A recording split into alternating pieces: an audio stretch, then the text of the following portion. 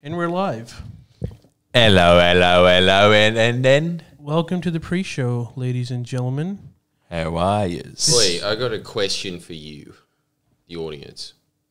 What do you think about Leonardo da Vinci's sleeping routine? What's his sleeping routine? I think he just slept for like 20 minutes every 4 hours. I'm pretty sure that's why. You can do it. I think. Yeah.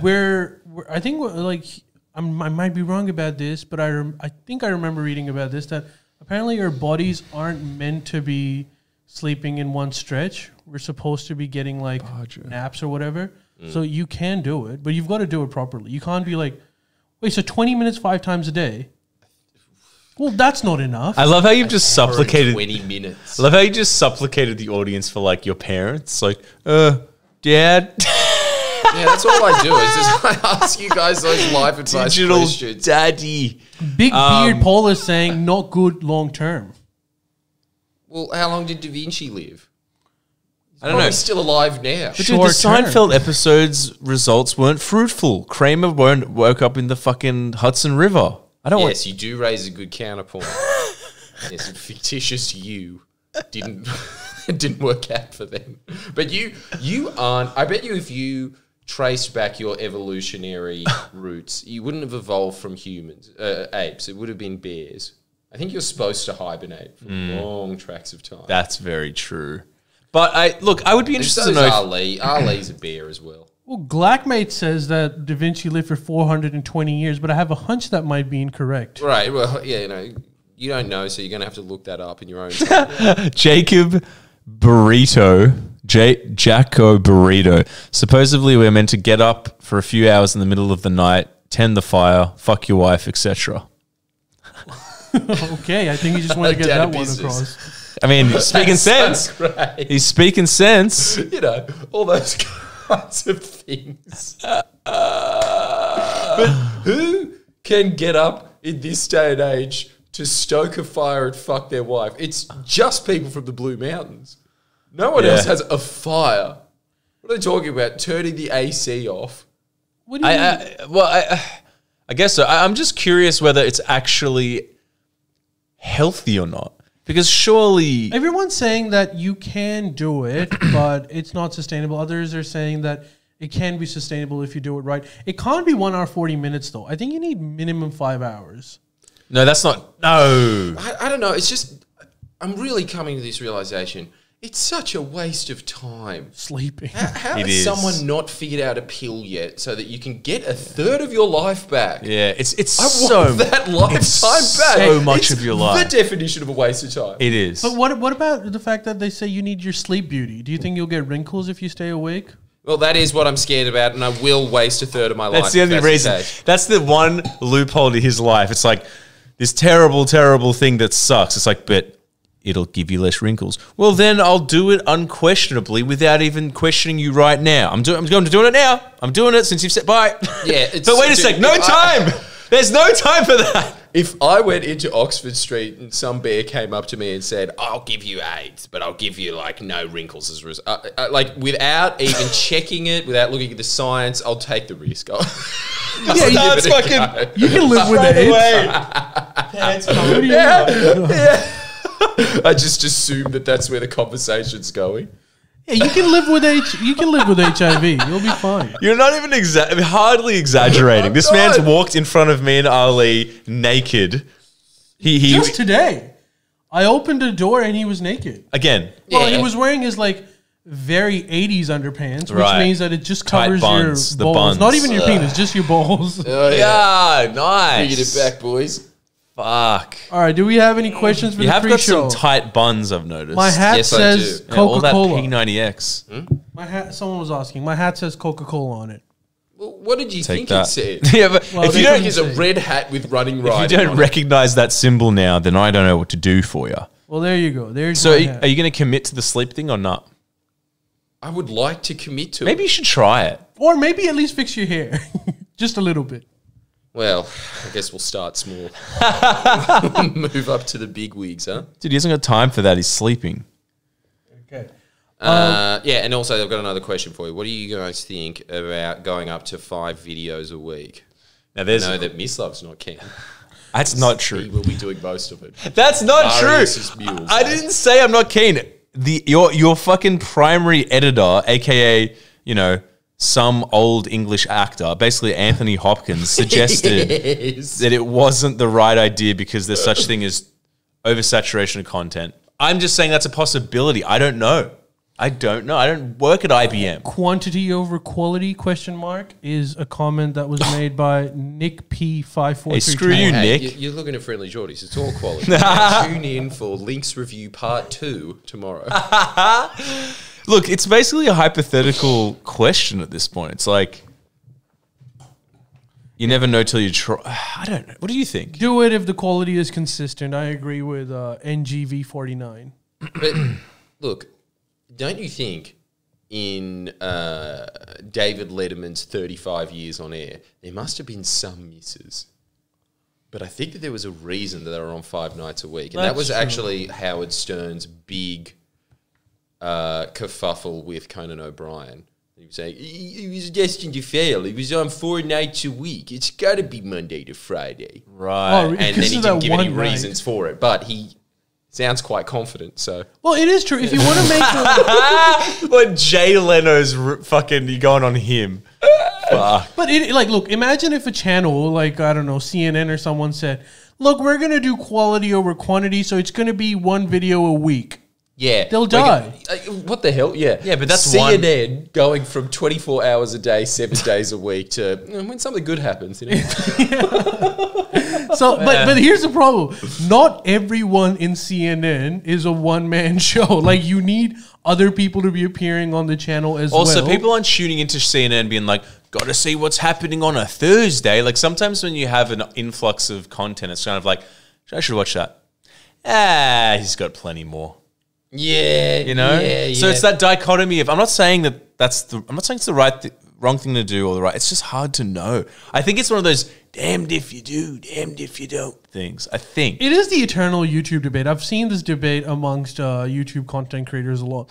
A lot of them say that, you need to just keep churning out material that helps with the algorithm. YouTube likes consistent uploads rather than infrequent ones. And then there'd be other ones there's other YouTubers that says, nah, that's all a myth. You just need to, whatever you put out needs to be good and your followers will attract. Can I just read Rave Brain? No, don't do 5 vids. It would be great for a short while, but the hard-hitting content we all enjoy, like going to Bruz's house, will be harder to make with the tightened schedule. It's not necessarily true. There are more people involved. Jordan does the heavy hitting, all those big ones. Yeah, what do you I mean? think There's that's no one else that you know does what I content. think would be a nice mix. When there's a Bruz video out, that's just the only video for that week. And then you come back the next week and it's just like, we got a lovely show for you tonight. We've got 2 Estonian midgets juggling bowling pins. Hi-yo. Yeah, you could be right. I mean, That's all I'm saying. I think that there's a gap at the market in Australia for a Johnny Carson. Because what do we have? Rove, and he did 1 night a week. Jack 76875764646 says Specific. the algorithm changes all the time. I would stick to what you're doing now until Geordie Industries gets bigger. Just But would it get bigger because of the 5 vids a week? I don't know. Who's Dr. K on YouTube? You should reach out to him and get Jordan on there. Bit of Miss Love, exposure. you're loud, but I can fix that. Sorry, I can't hear myself, so. No, you'll be all right now. Sorry, Jordan, you should probably be looking at these responses, seeing as you asked the question. It's a tough one. It's a toughie. Sky News is a perfect example of quantity over quality. I beg to differ. Quantity over quality. Only when Sky Chris News Kenny's is on. amazing.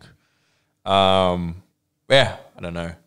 Oh, I need Ali on OnlyFans. No, I'm not on OnlyFans, and I don't think I'll ever be on OnlyFans, dude. I'm on Only OnlyFans. Miss Love.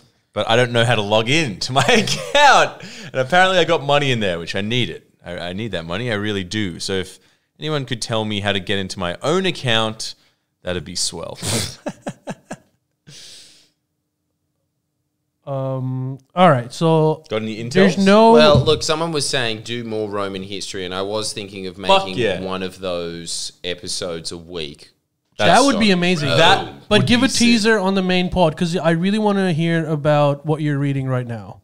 And actually, a lot of the audience does too. You gave a teaser during the main pod last week about why what constitutional monarchies are better.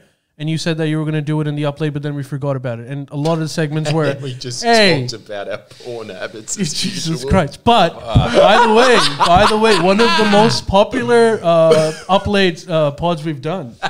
What? Not lying. You people Not are lying. pigs. Man, I love... What is wrong People with loved us it. and them? You don't get this on community TV. Yeah, do but you ya? can like just go on Pornhub. This is white tapestry.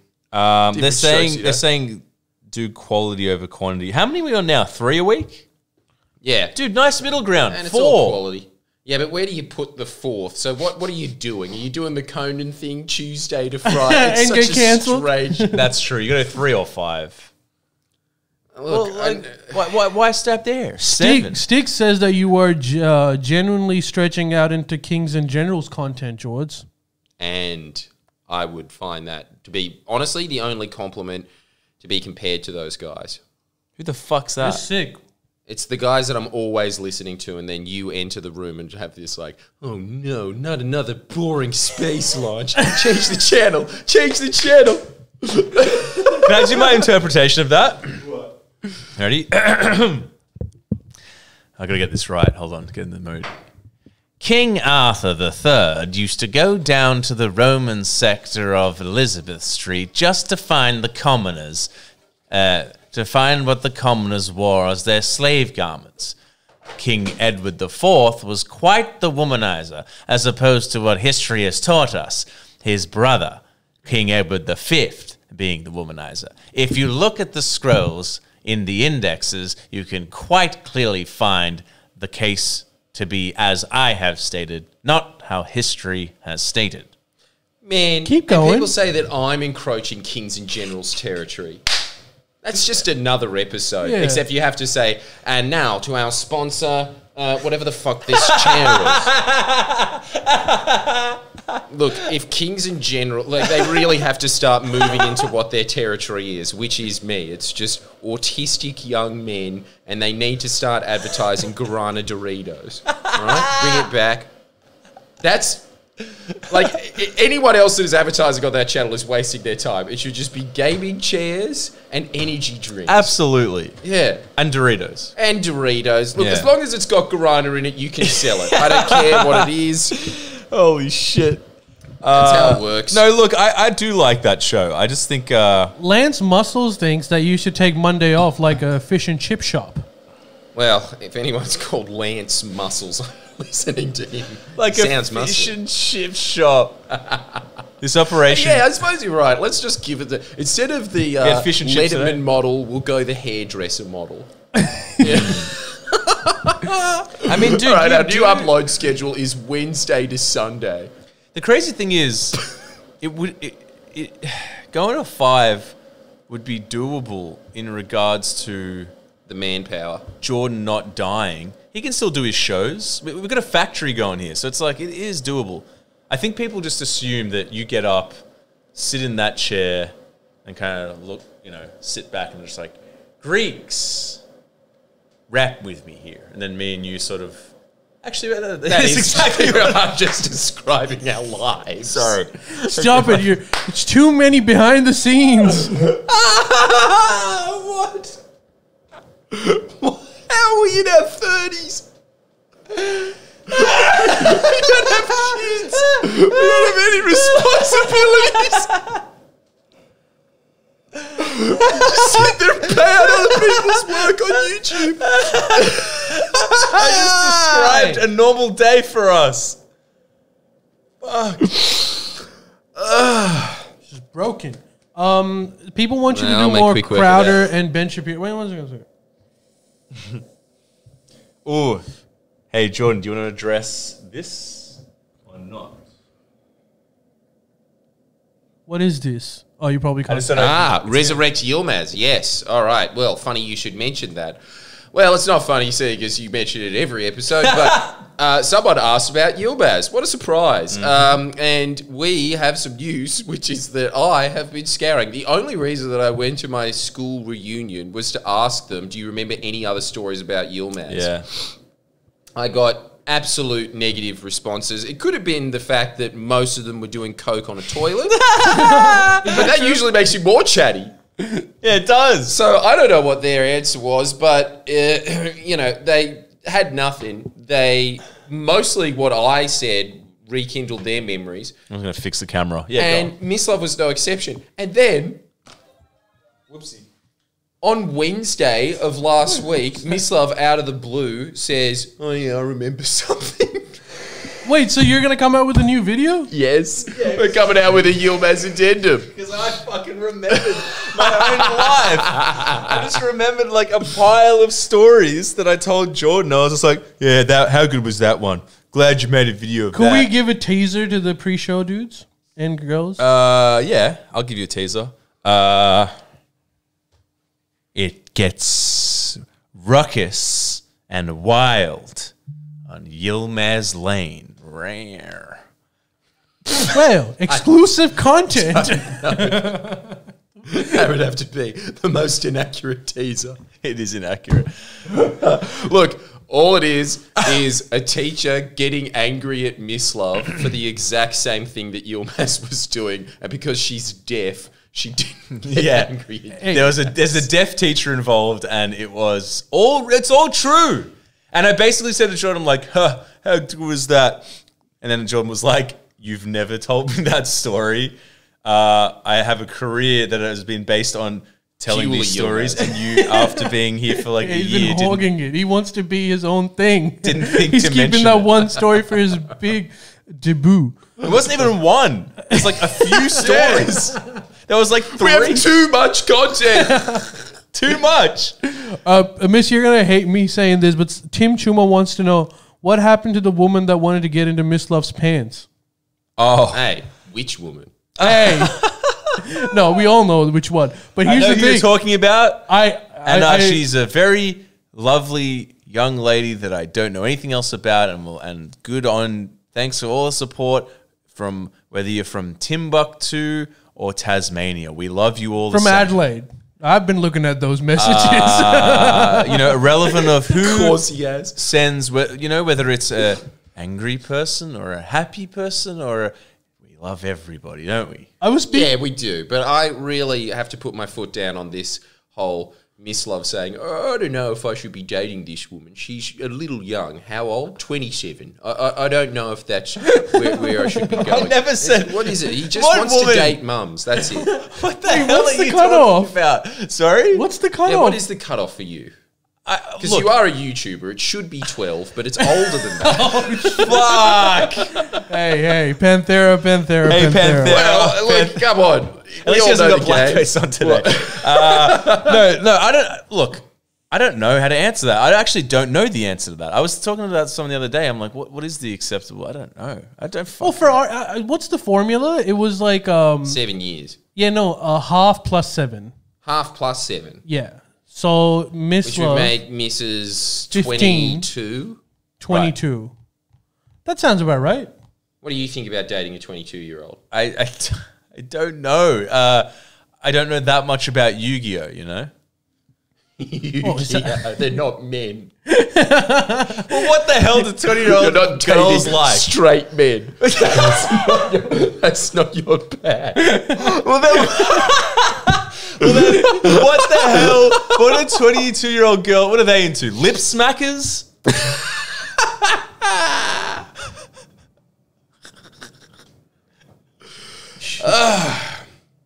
We had fun. I don't think that you're really like. Look, I just think that you should extend the women you're dating to women that have kids that do like Yu-Gi-Oh. Okay. So I'm going to have to interrupt you. Sorry. This has to come out. Young in Stick says, I'm 23, Miss Love, come around. There we go. Another one. There we are. How is this like? All right. So the Burjo's- straight young male is your demo. I didn't know that. Oh wait, that must be a straight young must be, male. he must Sorry. be. I thought it was another woman. But hey, Ali, you got your wish. We have a dating show. You're always talking about it. Now we're here. Why does Ali look like a right-wing conspiracy theorist? I'll tell you why. Because me and tell him you why. have fully 'Cause he switched is. places. Yeah. Well, the don't say transformation's that, complete. because the segment that I want to talk about is going to make me sound like one. That's true. He is a right-wing conspiracy theorist. I am not. But okay, here's the thing: the hat is a style statement, but this vest. My girlfriend made me this vest. True story. sweet. What happened to you, man? You No. used to Look at look this. like some Persian player.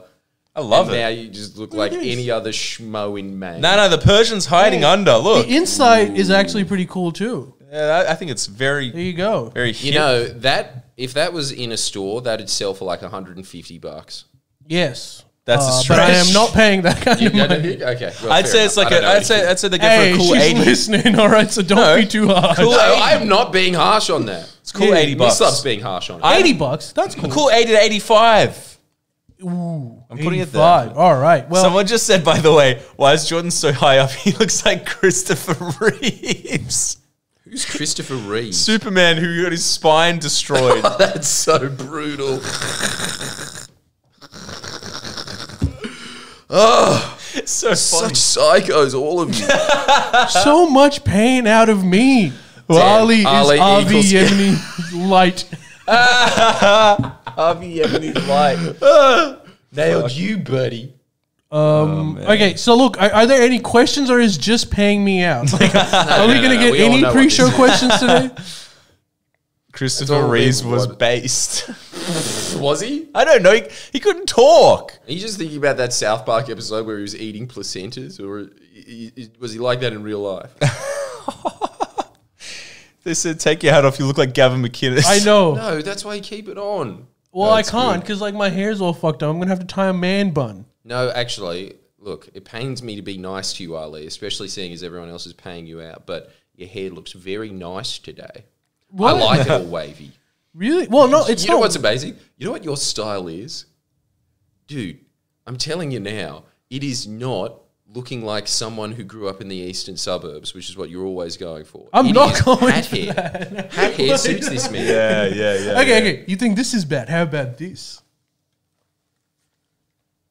No, not the back. No, Not fuck, the we don't need a back. Pakistani Fred Durst. A Russian one was enough. Not the back. Now, tell me. Fuck. So things could be worse. So Yeah, shut they the could. fuck up.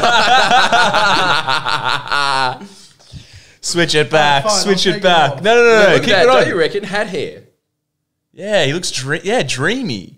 Yeah, it's cool. Yeah, fuck yeah, dude. Yeah. All right, I reckon fine. just don't wear, like, I know you spent a lot of money on that hat, but I think you should put it in the bin. Oh, actually, I think I don't even know how much it was. I didn't pay for it. Didn't you? No. My girlfriend paid for it. Oh, right. That's very, your mum very got it for you. sweet. Basically the same thing. I would. They're keen. They're into you. All right. Is that Joe Rogan? Well, where's the fucking questions? Yeah, this is the time where you're supposed to ask stuff. Okay, why do you think Labour focusing on Queensland for the upcoming federal? Wow, you really need to learn how to write. But sorry. Don't address it. If you Well, he's can't clearly write, from Queensland. that's the rules. If you can't type, you don't get a fucking answer. Sorry. Yeah, you blew it for everyone. You blew it for everyone, whoever you are. Well, Is just Fitzgibbons answer it. gone? But we are going to talk about because I genuinely want to get your take on the Hunter by-election thing. So we're going to talk about it on the main pod. So maybe you can tie it into that. Sponsored by Coca-Cola. No, we are not. But if Coca-Cola, you're listening, at least just give us drinks. We'd take that. I don't want Coke. Is it that Diet much of a stretch for Coke? Don't Coke give out free drinks to vendors in third world countries? Pretty Do much. They get It's sponsored just by water. Coke. They are the Tyrell Corporation. They own the world's water. There should be Coke Actually, from the that's bubblers. true. I don't want to give Coke advertisement for no reason. Dude, there should be Coke from the Yeah, bubblers. no, now you're giving Fred Durst hats free advertisement. All right, well, if you're not going to, I'm going to give the good people at Optus phones free advertisement. There we go. All right, there you go. Okay, here we go. Listen, this is a good question. Cal Carby. I run a small research and development company. I want to know what you guys want to see made in Australia. No wrong answers, all the way from robotic industrial arms to flood prevention devices. What do you guys want to see made in Australia? Movies and TV shows. You know what I think? Clothes. Please, no. Clothes. We don't need Why? Okay, look, Raymond is amazing, but can we get something else as well? All wrong answers. But Screen Australia, we need to start a new body. You know, he might be right if we can start a whole new wing of like Australian film and TV, because Screen Australia is so Yeah, I'm not even commercially from Australia and I'm run saying art this. would be good. Yeah, that's what I think mean. that this is something. This is one of my cancelable opinions, but I really Panthera. don't think that the government should be paying a cent to art. Hey, change the camera angle. I know, this is very controversial. But- that is a radical opinion. Okay, you though. can talk about this because it's a pre-show. It's not going to go out. But why? Why? But that is a radical opinion. Because all of it sucks. It's just a Not little all- Ponzi scheme. You know what it is? Not all. It's an extravagant dole for rich kids that don't want to get a job. That's all. Screen that gets Australia created. is. Screen But Australia. what about like Channel theatre, 9 and like the stuff keep that they ballet produce? going, huh? What about, like, Agreed. what- But I do have the same opinions of it as Homer Simpson. I think it is just a bear wearing a vest and driving around in a go-kart. Hey, if that was art, yeah, that you could pay, that should get $1 billion a year instead of the ABC. But Fuck. we don't live in an ideal world. Shit. All art funding goes to knobs who aren't artistic to begin with. Yeah. The people that actually are That is artistic true. go out on themselves. Actually, Michael Cusack was talking about this. When he was with the ABC, he had all of these restrictions on what he could make. The budget was terrible. And he made the show that he was most ashamed of. As soon as he went out to a commercial network, so many free reins of what he could do. He got to make exactly what he wanted to make, and he had the budget to do it.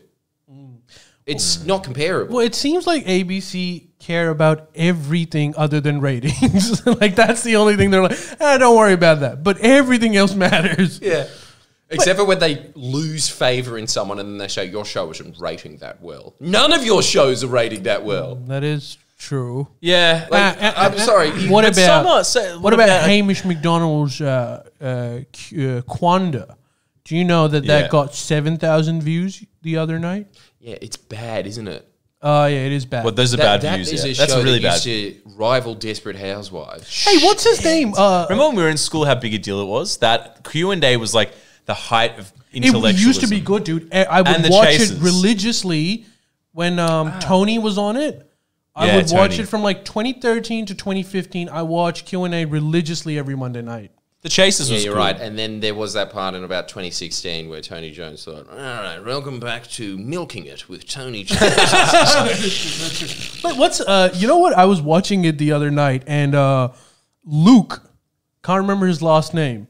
Yes, the intellectual that we all need. But what's your opinion on him? Because I say this because he was trying to explain, in his own way, certain economic truths, and he was getting like hammered by everyone else on the panel because he was basically saying that we've got infinite amount of money.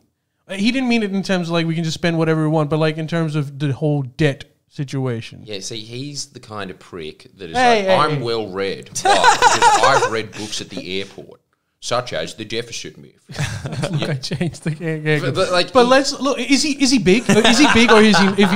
If he's big, then go ahead. But if he's not that big, then there's no point paying him out. No, but he's one of these people that is just like, why do you have a job again? Oh, because you're a ginger. That's why. Sorry, we just Oh, need to. jeez. Oh, is this that guy? Too many I hate hot that guy. takes. That guy sucks. Are we talking about the comedian? Yeah, on he's that a comedian. But you know what? show? He's not really a comedian because That know, guy you know who was sucks, funnier dude. than him? Well, not funnier than him, but he was with Barnaby Joyce and they were having a beef on air. And I hate to say this. Look, I'm rooting for you. I was agreeing with pretty much whatever you're saying.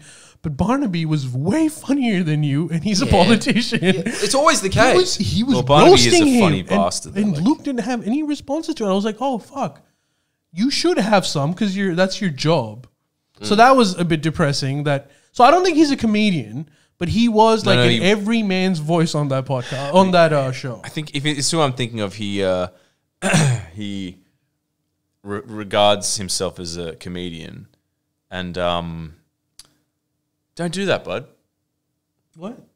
Yeah. He's not he regards Yeah, he wasn't. himself He wasn't funny either. as a But also, comedian. don't regard yourself as a TV presenter either. There's a camera on you. Is he on? Is he on Charlie Pickering's show? Yes. There we go. He personifies that sort of like, I'm all the things that sucks about hipsters. Scared, anxious, I hate myself, like, I'm self-conscious, I'm safe. No. Yeah, I'm very apologetic for existing, but nonetheless, can you pay for my existence? Very pale.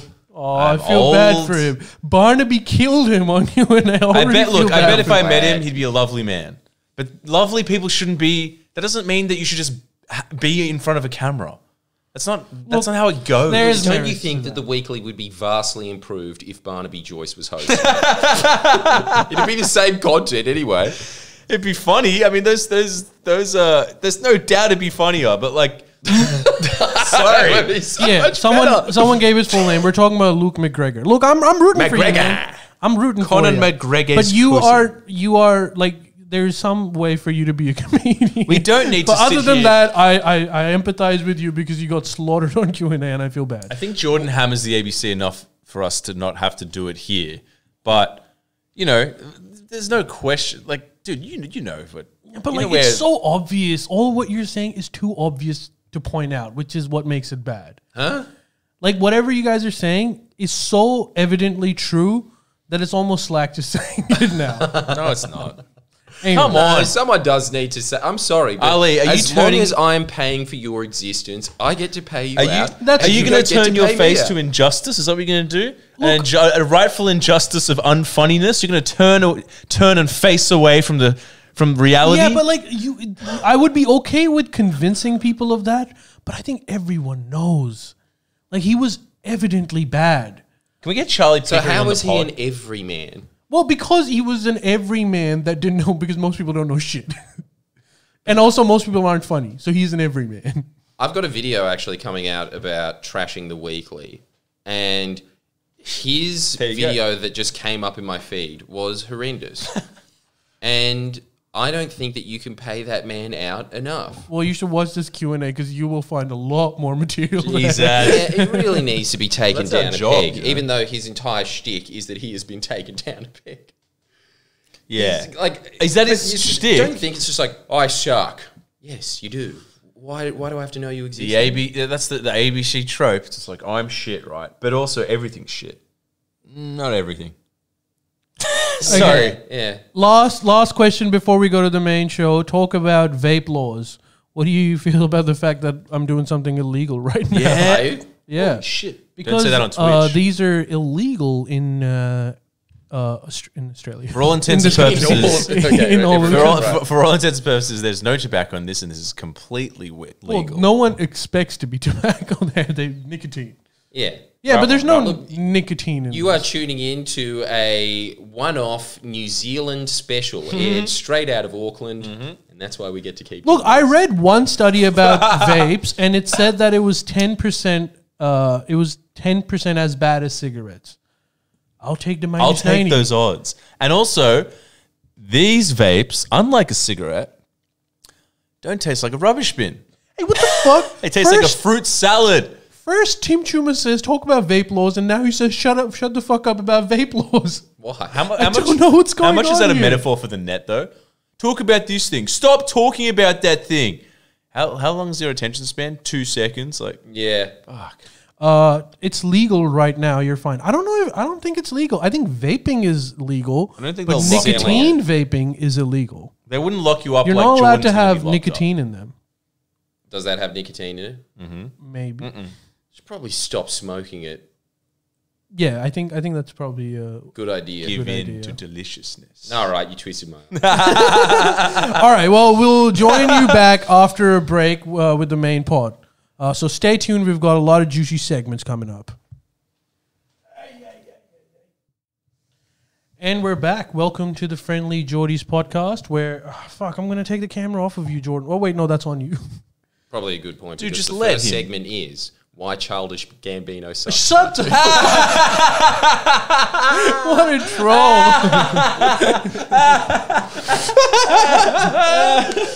Well, if you hadn't tuned in last week, He's vaping in his fucking chair. It's so fucking perfect. Triggered. Triggered retard.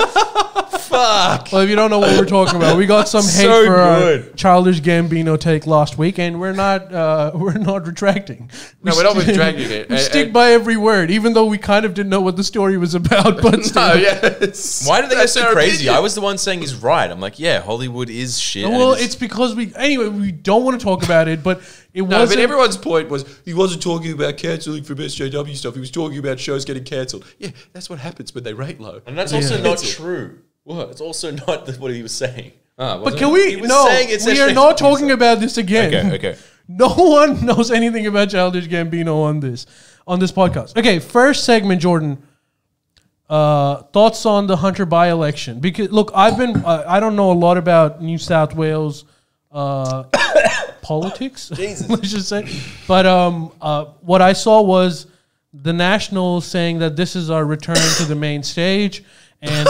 And Joel Fitzgibbon has threatened to quit unless Labor mends his ways, which personally made me really disheartened because I was like, what he's essentially saying is, unless you destroy the planet, I'm quitting. No, Ali, Sorry. you have read way too many ABC articles. Okay, so give me like what am I getting wrong? here? Because Fitzgibbon should. If he wants to retain that seat, he should probably run as an independent, which he won't retain the seat anyway because you'll have this stink of Labor. And that's because you can't get one past the Hunter Valley. They understand who's a cuck and who isn't, and clearly Joel Fitzgibbon is. But he's out. He's not going to win that next election. It's not a Labor seat anymore. It's a One Nation Nationals kind of seat. But then why is everyone making a big deal about the fact that Labor lost that seat when it's not even supposed to be a seat that Labor is contending for? Because that's what the press do. They were saying it's just a real mark on Jodie McKay's leadership that she can't win a seat that they haven't won in the last 100 years. That was her final bastion, and now she's going to have to go. We report on her so little that we misspelled her name in most of the articles. It's the same little trick that they pull every time, which is, what? They didn't win a miracle by-election? Well, questions of leadership. Meanwhile, we did a video exposing that there was somebody who is accused of child rape that was Iberogiclean staff that was parachuted, obviously, into another government job for 6 months, got 250 grand. No reporting on that at all. When there was wall-to-wall coverage of Jodie McKay, I can't even remember it now, but it was just so contrived. She was accused of being a pedo-pleaser because somebody in her electorate, you know, may or may not have done something pedophilic. And somehow that's Jodie McKay's fault, and she gets hounded by it in the press. Completely defamatory, the whole thing. Why is she hounded by it? The guy's not even from a party. Yeah, because that's what the press do. And I don't think that there is any chance of them winning the next election, and I'll tell you why. It's because 9 Fairfax is the silent Murdoch in this country. And I was listening to Malcolm Turnbull's, testimony in the Murdoch Senate hearing. You know what he was saying? They were grilling him on the fact that he okayed the merger between 9 and Fairfax, which just consolidated 50% of the media into Costello's hands. You know what his point to that was? Yes, but that was a good merger because the press favours me. That's what you need to know about the divide of press in this country. It's just that the Murdoch press would prefer someone like Dutton being in charge, while the 9 Fairfax press would prefer someone like Malcolm Turnbull being in charge. That's the real difference now. And both of them are vehemently against the Labor Party. When you had 2GB sort of separate in that it was Fairfax and they were dying, so they just needed ratings. If you won the ear of Hadley and Jones, you could win as Premier. That's what Bob Carr did. That's how he was Premier for over a decade. Now, there is no path. By the way, who is a king? Just wanted to add that. Who? Which one? Bob Carr. Yeah. I'm a massive fan of him. I saw him live once. I've been a groupie Carr. ever since. Well, let's... Oh, I say he's that... not really a king. He's a Premier. Well, but yeah, and also like when I say I saw him live, not a rock concert, like literally one of those talks where there were 15 other people in the audience. But still, man, he like really wooed me. He's a very intelligent man. But sorry, besides the point. I've got two questions for you, but Miss, if you want to go this. first. Dig this. What's press backwards? Serpent. Illuminati, man. Damn. Boom. And Illuminati. people wanted to see the Dome King, did they? Yeah, fuck that. Next level, next generation. That's what Dome King also did. He kept doing that. And he Serpent. Or possibly usurp. Usurper. Ready to get your mind blown? This was the one time that he was on the podcast.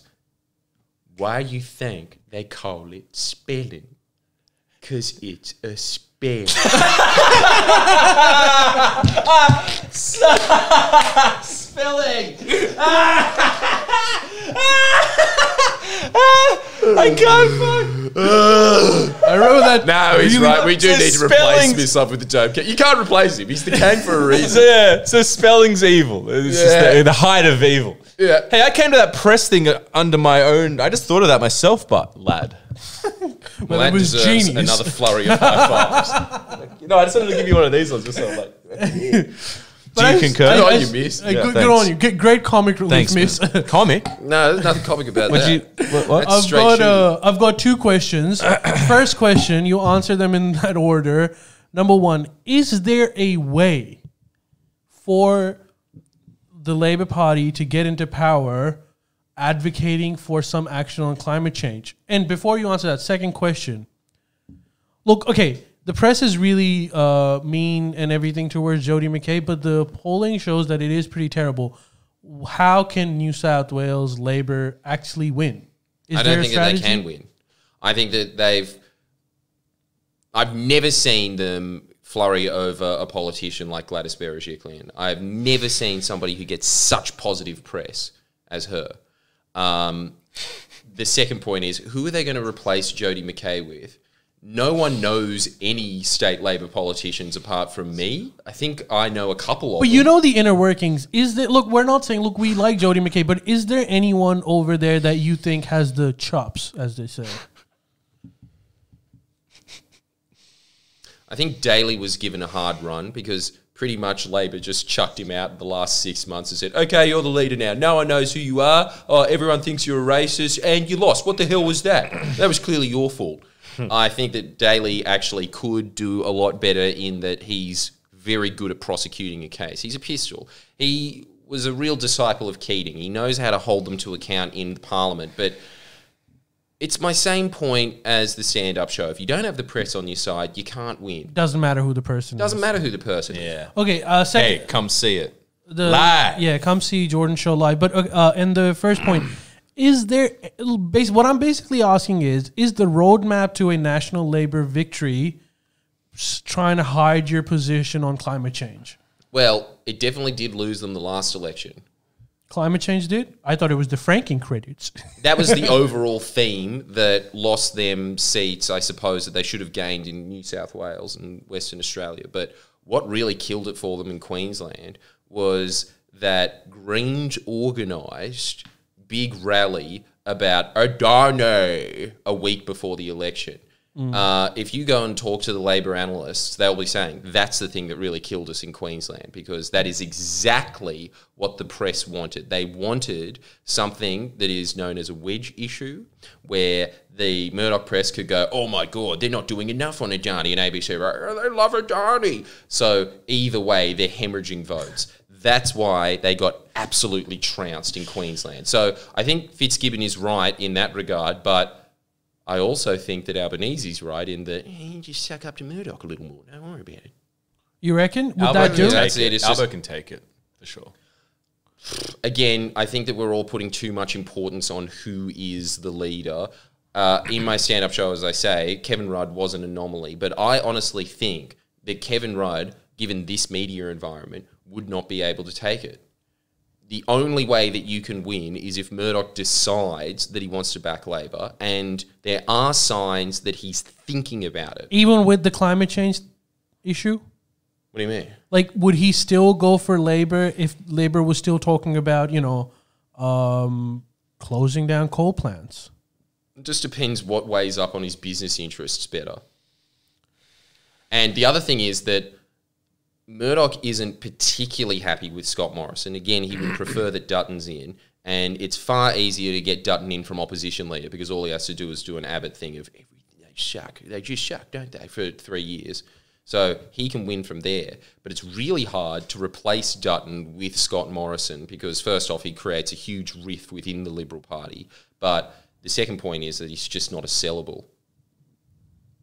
I still don't understand how to reconcile with the fact that we all know that this is an issue, but like recently I've just been understanding the magnitude of this, that Australia, or like a lot of our business interests are trying really hard to resist action on climate change as much as possible. On the other hand, the world has recognized how we're basically moving towards a disaster. So I just don't know how we can sort of reconcile with this dilemma. That, like, the fact that you don't get votes in the Hunter by-election because you're trying to close a coal plant, where that needs to be done. Like, there's no two ways about it. How could you keep on this coal journey when you know that the world has moved on? And not only the world has moved on, but we're looking at an existential crisis. Like, it's so disheartening in a way. Wait a sec, is this the guy that Jody McKay was? He was running for Labor, but he was like, oh, I'm not anti-coal. I am a coal miner, but still vote Labor. Is that who we're talking about? Yeah. Did he lose? Yeah. Thought it was a shoo-in. He said he liked coal and he was an ex-coal miner. What the fuck more do you want? He's pro-coal, for fuck's sake. This is the amazing thing, that it's just like, the Nationals are back. Why? Because we won a seat we should have won. That's their argument. I just think... Wait a sec, but okay, so basically the tactic was Labor's put in a coal miner who's pro-coal, and everyone's like, yeah, I see through your plan. I can sniff you out. You only kind of like coal. You don't like it as much as me. I like it more. Yeah. Yeah, that was a fair analysis. That's much better than anything the ABC has been saying about it. Look, Labour, I think it's also... Because it worked on me. They didn't vote Liberal. They voted Nationals. Basically, they're kind of pissed off about that coal plant being closed down. And it was a big coal plant. But on the other hand, what option do we have? Like, I don't understand... But look, my rational mind thinks that, okay, I understand how this is an issue. What you could try and do is that you could try and set up apprenticeships for the new energy system that we're moving towards. And Labour already did that. That's their election promise. I don't know what else you can do. Like, what we can do is we can switch your jobs, but your job is literally destroying our planet. It's not even that. If Labour got in, they wouldn't have just... Nothing. I would honestly think not much would have changed. They would have been like, in terms of coal, they would have been like, we're going to start to look at new channels in terms of like putting a little bit more money, diverting some money from coal into renewables. You won't fucking notice. Maybe in 50 years you'll notice, but you'll be thanking us then. It's not that radical. No. Plus, it won me over. I saw him being like, oh, I'm a coal miner. I'm like, vote for the fucking... Yeah, I know. Yeah, you're right. What more do you people want? But honestly, I don't think that there is anything. I think it's just that they are rusted on National voters, and they're just going to vote National. Right. Do you think in the next general elections there is any possibility that seat could go away from the Nationals? Clearly not. Christ, no. There's no way. Is that even important? Can we still win? Yes. But the press would not have to make an issue of climate change. They would have to be focusing on something else, and they know that that is an Achilles heel for the Labor Party, so they probably won't. I don't know what Scott Morrison is going to run on because in the eyes of the public, he's actually quite weak on COVID. And if he does run on COVID, it would be easy for the Labor Party to just point out how deplorable his record is. So they might actually just run purely on climate change. They're taking your jobs. How many jobs did you destroy in the last term? I have a feeling that he's not going to run on either of those. I think he's going to run on the same thing that Malcolm ran on, which is jobs and growth. Jobs and growth, the economy. Jobs I and fixed. We were heading towards a crisis. There would have been mass unemployment. I made sure that didn't happen, and you can see the results. This is what he's going to say, and the economy is now booming. Well, you know what I honestly think is the way that Labor wins the next election? And I think that all the people that are constantly saying to me, how do I get my Liberal voting parents to vote Labor? It's not going to happen. What you do instead, if you have Liberal voting parents, you just pull the old thing of they're putting Greens up high. It's a Greens Liberal coalition, so they might vote for an independent, which takes some of the pressure off the Labor Party. That's the best tact to go for your Liberal voting parents. But I think the other thing is you're thinking too small. There's so many people that just don't care. What I want from every one of my subscribers is for them to convince one person to vote Labor, just one. That's the election won. If you cross over 500,000 people to the Labor Party, True, dude. You've won. Yeah, And and the whole thing is that most of the time, the reason that the Liberals win is because just no one cares about the upcoming election, and so they just go and just chuck in whatever. Is that true? Look, man. We were listening to Talkback Radio when we were in I don't know where the fuck we were, driving between Lismore to Gold Coast. Oh, my bad. And you heard what the opinion is. What am I talking about? It's going to be hard convincing these people. They are very hell-bent on some of their ideas. Well, what I think from listening to that is, and this is a genius tactic and we've got to start employing it. That's how Trump won in 2016. He just listened to Talkback Radio for a week and started speaking about not what the polls were saying, what the people were actually saying on Talkback. That's how Howard was in for 12 years as well. He credits it to the fact that he never paid attention to the polls. He used to just walk around in malls and feel how many people were avoiding eye contact with him. It is a shame that there's no pink sprinkles left at the Donut King shop. This is unbelievable. Yeah. I'll get to the bottom of it. They do a good service though, and they are a small business. So I'll stick to the chocolate sprinkles, but I have my reservations. Here's a silver lining, though. Here's one silver lining, which I think might help you. Did you check out the results of this ABC survey? They did like this survey asking people. I even did the survey, and like a whole host of. But the things that are important is that most Australians, by an overwhelming majority of them, believe these two things. One, that if a politician lies, they should be kicked out, irrespective of the context. Second, that there needs to be a very strong corruption watchdog on politicians. So, people care about corruption.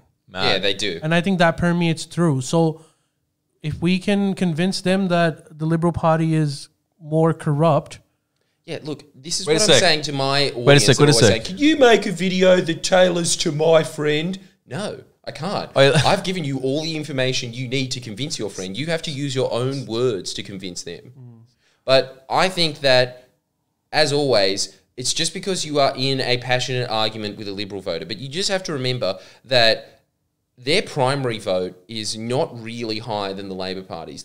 The press obviously is always focusing on the fact that Labor's primary vote is down. Yeah, but they need the Nationals and the Liberals to get into power. They really have about 30% of the population, like Labor has about 30% of the population in their pocket. You are trying to aim for that 40%. That's it. And like I'm saying in the stand-up show, every time public interest goes over 40% in an upcoming election, the Labor Party wins. So all you have to do is just inform a couple of your dead shit friends. That's it. What the press hasn't mentioned is that this was National's lowest first preference vote ever in the upper house. Lit boy daddy do says. Yeah, lit boy what a daddy source. This is a sick source. What do you say to that? I say lit boy daddy do is lit. Yeah, but that's good news. I guess that's good news. Well, look, all of those little finicky things of, the vote's down, it doesn't matter. They won. A win's a win. They're true. But how do we also convince people of this? That look, on one hand, you look at like the whole climate change issue as, oh, we have a lot of coal. If world moves towards renewable energy, then we're not going to be able to export that coal and we'll be poor. But you know what is also true? All of the minerals required to fuel this new renewable revolution, they all are in Australia. Homegrown. So we all, like, the future Sunflowers. is amazing. Like, once again, we're the lucky country, even in this context. So how do we convince people that the future is bright? I don't think that you can convince. You can convince people that listen to this podcast that because they already believe that, but you're not going to convince people that. Wait a don't second, I'm think not that. bloody convinced. What are you talking about? Well, Like, most let's just think about this into like your mate Gus, and I'm a huge fan of Gus. He's one of my most favorite people on earth. He's Legend. a very sweet man. Yeah, legend. He's seen 2 of my shows now and come out being like, yeah, give the bastards hell. Who are you voting in the next election? Well, Liberals, obviously. I don't know So that. I it's haven't not asked gonna- him. That's not necessarily true. But But it's more likely that that's going to happen, right? So I don't think that you should be convincing those people. You shouldn't. I think the exact opposite of what you think, Ali, which is that you should just be talking about climate change. I think that you shouldn't talk about it at all. I think that you should be focusing on what people already believe. You find what people think and then you tailor the message to what they think, which is they don't like corruption. I mean, look, New South Wales Liberals are a mafia. We have so many videos available of their corruption in extensive, irrefutable detail. You can just inundate the people with that. Another one that we saw that people just kept ringing up over and over about, and I think this trumps tax, migration. The Liberals' record on migration is atrocious. They doubled it and then they halved infrastructure. That's all you have to say to anyone that ever says to you, migration is just going crazy. Liberals doubled it, they halved migration. No, you want to vote for that? Oh, sorry, so they halved infrastructure. Yeah, well, That's what you should be talking then to they them doled about. out- Don't talk to someone who is a coal miner about, no, you'll get a better job in renewables. yeah, and that's kind They're of not fair going to think that. to say. Like, that's not even a tactic. It's like kind of, you know. I mean, you're not lying. You're just like, no. Look, man, whatever. But that's what the press does. This is what you have to understand. The press is not giving you the facts. They are focusing your attention on an issue that they think serves their masters. And because that's all they talk about, that becomes the issue. You just have to draw that person's focus away to what they care about and show them, because on every single metric that you could possibly choose, anything that that person cares about, the Labor Party is going to have a much better record on it. They care about jobs, they care about migration, they care about growth, they care about, I don't know, nurses, whatever. If you do care about that. Frankly, I think that, like, arts funding, they should all be cut. Arts and nurses, first thing to go. Arts and nurses need to go. All right. Well, look, I'm on board, man. If you don't want me to talk about climate change, I will not, because I genuinely think, I don't know how to stress this enough, that we are at like a very critical point, and it needs to be said that we need Labor to be guiding. Well, this, let's be because honest. Like, the Liberals are. We're not running the world. The fact that Biden is, I think, Well, we are running Australia, and Yeah, look, but the world globally. isn't. No, but globally too. Like, Australia is in a position that it needs to make like really critical strategic decisions that would affect the world. I'm just saying it's good that Daddy's gone the right way, dude. What do you mean, Daddy? Biden Oh, Biden. is steering. Yeah, in the look, right no, direction. Biden's all right, but like I'm talking But about that's what I'm Australia. saying. Like, more I concerned actually about us. am happy about the direction that climate action has taken globally now. I think that that problem has more or less solved itself. My issue, and always has been with Australia, is that we are missing out on the greatest economic opportunity in our history, arguably. At least at the turn of the century, because like with the previous fuel source, which was coal, we had 500 years worth of it that we could supply the entire world supply with. That was the 20th century energy source. And in the 21st century energy source, we could do the exact same thing. Well, I've got some good news for you on that. The private sector knows that, and they are doing that. Yeah, exactly. Like, I know a friend of mine who works for like one of the biggest coal companies in Australia, and he was saying that they are hemorrhaging investment in coal, and they're putting it in other renewables and mining of other things like lithium and stuff that's going to be required for the green revolution. look, lithium I'm really batteries. Yeah, for batteries and shit. It's just going to solve itself, that problem. Having free said that, my market. next stand-up show is all about the huge economic potential of renewables. So I don't know why I did that now. I just got obsessed with it 2 years ago, and because of COVID, it's just bad timing. But I'll still be doing that show because I can't be fucked to write another one. But I think that you should only be listening to that to enforce your own opinions. But I think that you should not be trying to put that onto anybody else. All right, I'll stay. Biden did not run on that. Biden, his entire thing was, hey, no one was talking about wrestling the soul of America back until that was me, Jack. I was talking about America's soul. Yeah, I get it. Look, whatever works. I'm on whatever board. works. Yeah, I'm on board. I have no issues with like this needs to be America's said. soul. I'm not a Greens voter, so it's fine. But yeah, I just think that it's okay now. Okay, that really did cheer me up And because you know I was what? I very honestly think depressed that yesterday. the US have been making measures that will be irreversible. They have kind of put their economy in a place where it doesn't really matter if a Republican wins the next election. It doesn't matter if they win the next election after that either.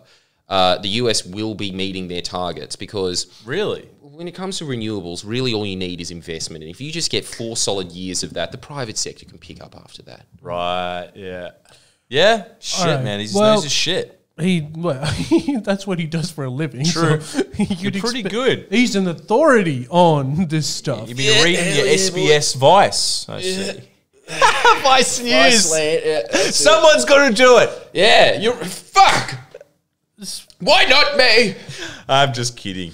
He reads Michael should Weston. we move on to our next segment? Unless there is something else that you want to add to this. I think you've been pretty comprehensive, but... What other... I have a question. So Yeah, go lithium, on. what else? What else have we got? That's Man, there's so much stuff that it's all really scientific and technical that I can't know. But what I do know is that all the minerals that are going to be required, we've got them here. Really? And like, there's a few other countries that also have them, but we have very large deposits of them as well. And I'll add this. If you want to talk about environmental matters, when it comes to Australia, you should be talking about conservation. I think just forget about climate change entirely and shift it to the mass special extinction and the huge amounts of land clearing. That is true. Yeah. That does get like a Because lot that's of... not politicized like climate change is. True. I've been... Actually, the Nationals reading. are facing a lot of backlash because recently, in actually where you kind of grew up around Coffs Harbour, there's they're basically saying that what's the act, the Habitation the Protection Act? They're saying that it does not apply to certain national reserves over there, and they need it for logging, and they're getting huge opposition from like just the people around there. Yeah. And they still won. Oh, they want shit. I don't know, but probably. It's bizarre. Well, I don't know, but like you are right. There is it permeates through party lines. People wanting to conserve the environment. Yeah, and I think that, look, as we proved with causing the koala wars last year, this is an environmental issue that the Liberals are weak on. If you are able to get enough coverage on these two things, water corruption and land clearing, that's an environmental issue that you could probably get more people around. And that serves climate change anyway. You know what's really good for fighting climate change? Trees. Dude, and also ecotourism is how much of an industry every year?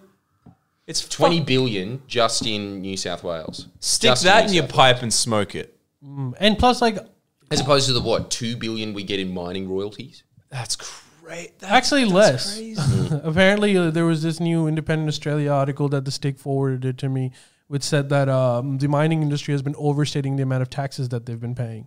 We By, really like, have a close chance. to 40%. I feel like we really do have a chance as a planet to just shift to this sort of like utopian paradise where the main currency, the main sort of economy is run on ecotourism. So everyone going to each other's countries. I mean, it's growing. I mean, obviously, COVID put a stop to that. But like once it ramps up again, just different countries traveling to different countries, learning about their like indigenous forests and their awesome like landscapes and like sort of, you can go to Disneyland, but not all the time.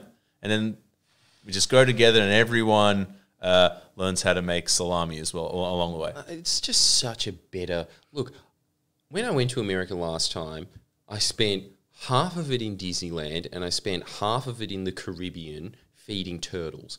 I enjoyed feeding turtles more. Yeah, dude. Than $1 billion ride that I had to line up for 3 hours, as opposed to just going down there and just being like, hey, you want some squid, Skip? This guy's name's Skip. He's a treasure hunter. So much better. You didn't have to go on the treasure ride, the pirate ride. You met a real life pirate. Also, I don't know about you guys, but have you been to a theme park recently? I get real dizzy now. I still love it. I'm becoming a boomer. Like, I went on... well, let's be honest. You have been smoking for a long time. I do love roller coasters. Just before the podcast. I do love roller coasters. Give me that, vape. You shouldn't be touching this. But, like, dude, I know it's very, like, where the bloody hell are ya of me to say this, but... swimming with a turtle in Bali that I just found on my own is one of the I did that at the Great Barrier life. Reef. You did that? Swam with the turtle. I went scuba diving and I met a giant turtle. It's amazing. Was it giant or was it about the size of your torso? How big? Probably the size of my torso. That's giant. What do you want about? No, there's turtles that are like 3 meters long. Yeah, they can. Oh, yeah, but those true. are like in Galapagos. No. That's not near the Great Barrier Reef. I don't think they're around anymore, dude. No, they are. Actually, this one probably turtle... just like, we really should go see a giant wombat, guys. In that shed yes, Mr. Jimmy's. Let's wheel him out here. But miss, they exist. Giant turtles still exist. And then, have you got his punching bag? Yes, we do. There's just a clown with ScoMo's face. He's like, you got Charlotte. Pee. All right, he's going to be sleeping tonight. Pee. This fucking thing. Christopher Reeves. But it, so Christopher Reeves. But it was. I want to watch my cousin on who? What's that one called with the cases? Deal or no deal. Deal or no deal. Jordan, that's not on anymore. Well, can we watch reruns? Yeah. Put the tape in. The chase. Yeah, what happened to that? Poor Andrew. Huh? Oh, I now remember what happened. There you go. Let's skip that one. I like that show. Do you? I like Deal or No Deal. I like Deal or No Deal way more than The Chase. No. Oh, yeah. That's what I'm saying, yeah. Well, as long as we got the riff. Absolutely. We're down to the nitty gritty. Okay, perfect. So can we move on to the next segment? And this one is going to get me into a lot of trouble. Hey. Great. Be careful. Stop it. Don't smoke that shit anymore. Dude, don't inhale it. It's strong. No, I did the cigar thing. That's what makes you cough. Okay. Oh, yeah, true. I put it in my mouth to taste the fruity. Well, that's what I Anyway, do. we're going to stop talking about vapes because I think it's still illegal. But okay, the next segment is about the news that came today. The Belarus government hijacked a plane to get a dissident. Now, before we get into this segment, I want to first give a trigger warning and also want to make one thing very, very clear. I am not on board with hijacking. I am not on board with dictatorial governments putting oppositions and dissidents in jail. So all of that stuff, in my opinion, bad, not good. Jesus. However, Put that hat back on. what you guys need is a little bit of context into what the fuck is going on in Belarus. Let's start with where the fuck is Belarus? Good question. That's actually one of the most important reasons why this context is required. So Belarus is a landlocked country in Eastern Europe. It neighbors Russia on one hand, Ukraine, Poland, and Lithuania. So more made-up country. But it actually... It's that kingdom that Barbie lives in her DVDs. And it is. You go there, it is an old princess kingdom. It a little Fucking bit is. is. Yeah. Those Russian Tsar things, Who needs Disneyland? just as fun. Just go to the torture chambers for a real run. Well, that stuff is also true. But, okay, so it's landlocked. It's sort of sandwiched between what we consider to be, what used to be like, you know, the unfree world and the free world. Basically, you have on one hand Russia and you have the Western powers on the other hand. And it's always been one of those buffer countries that throughout its history, people have been fighting over, not because it has any particular resources, but because of its strategic value.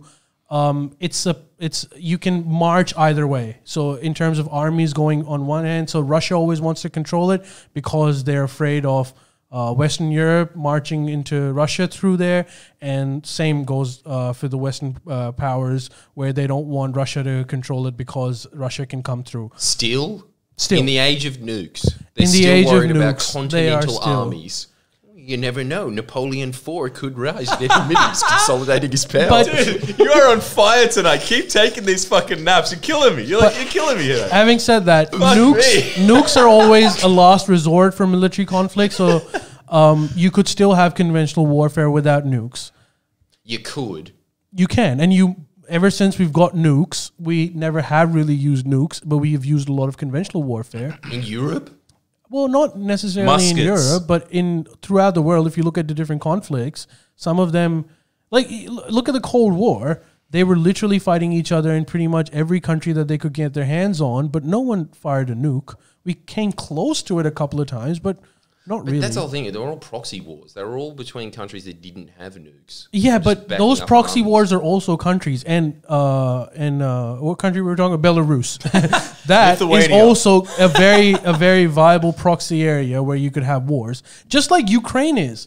So that's actually one of the points. So I'll quickly give a very brief history of Belarus, because Belarus, any power that gains any kind of prominence wants to take over Belarus because of its strategic value. And so Poland used to have it at one point, and at some point the Russian Federation took control of it. And it all starts basically since the Russian Federation. When the Russian Federation collapsed and the Soviets took over, they've always tried to suppress any kind of Belarusian identity, which is happening till today. Because they don't want Belarus to like have an independent foreign policy as such, because Russia wants it to be under their domain. So during the Russian Federation, they really suppress any kind of national identity until the revolution, the Communist Revolution. When the Communist Revolution happened in Russia, they for the first time encouraged national identity within Belarus, because from the communist perspective, they wanted them to basically fight against the Federation, the Russian Federation. So Belarus for the first time started having some sort of a national identity at that point. So the communists had an alliance with the nationalists just to basically defeat the Russian Federation. Yeah. Poland and all of these other countries, on the other hand, were constantly trying to take over Belarus as well, but Russian Federation was too strong. When Russian Federation collapsed, then there was a fight between the Soviets and Poland to basically figure out who's going to take over Belarus. And the Soviets won that war. Now, so all of a sudden, you've got the Belarus that now, for one of the very few first times, has some sort of national identity. Belarus was basically backwaters of Europe. And people say it still is. Yeah, now it is, but not during the Soviet era.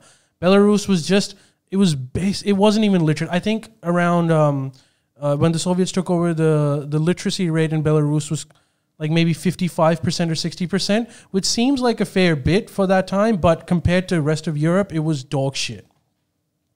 So the Soviets basically they took over Belarus, and they started trying to industrialize it. And they did a pretty decent job at it. Belarus became,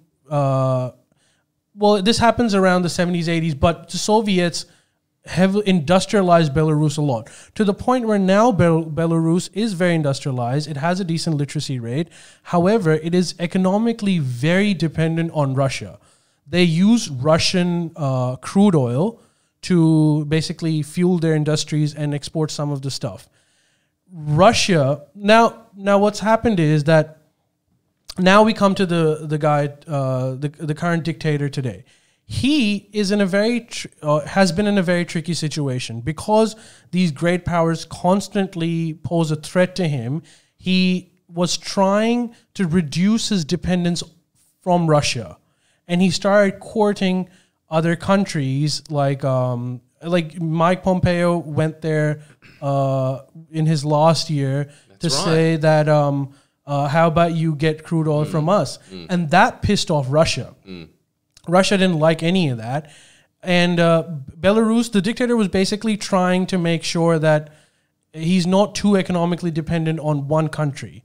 And he was trying to like, basically put his eggs in different baskets. But that sort of backfired.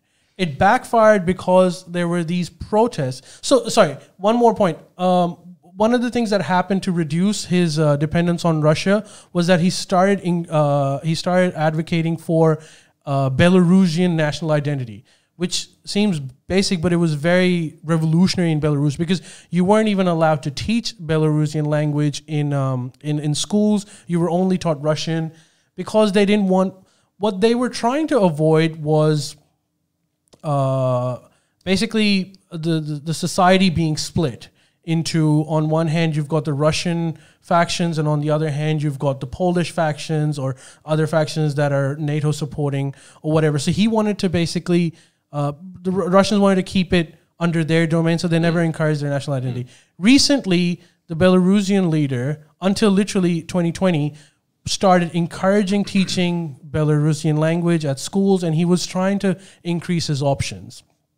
What that did was that there were the other thing that is happening is that Poland has become pretty affluent. They're touting Poland to be the next country to join the first world.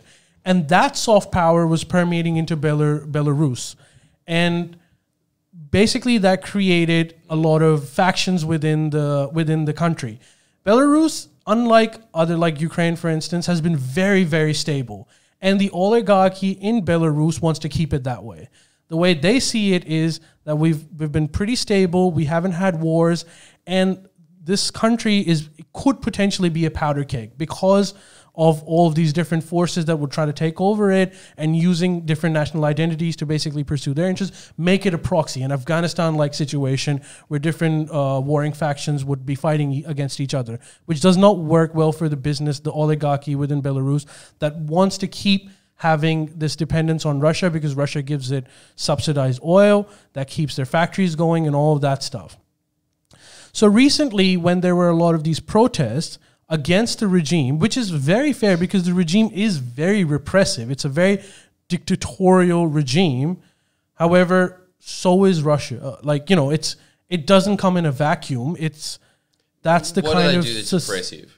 Well, putting opposition leaders in jail.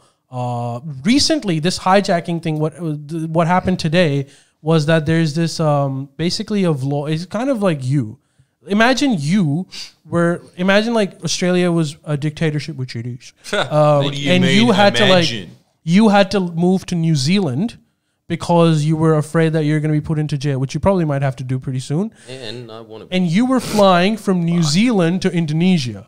What the Belarus government did was, while it was flying, they sent a fighter jet and basically hijacked this plane. Initially saying that there's a bomb threat on the plane and kind of forcing the pilots to land into Minsk, which is the capital of Belarus.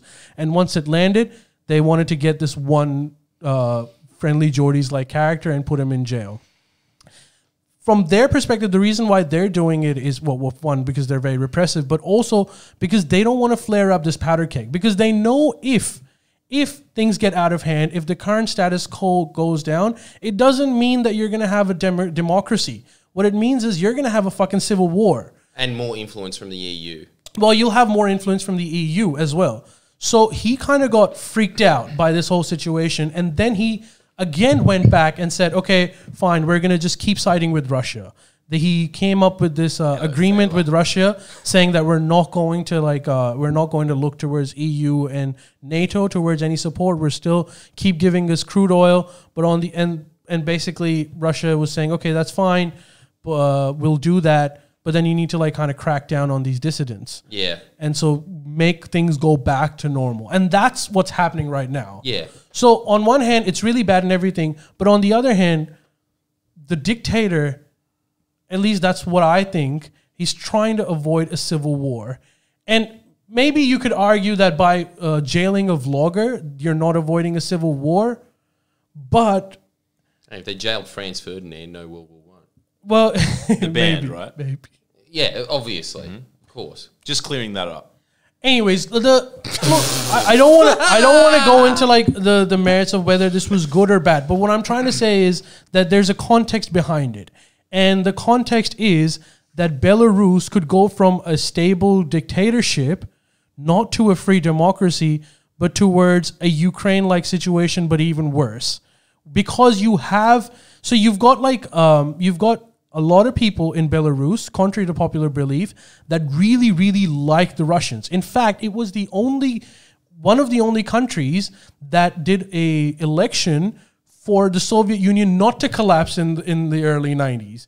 Most of them wanted the Soviet Union to be there because the Soviet Union did really help them economically. Like, they industrialized and say them. what you will about the Soviet Union, they did educate their people.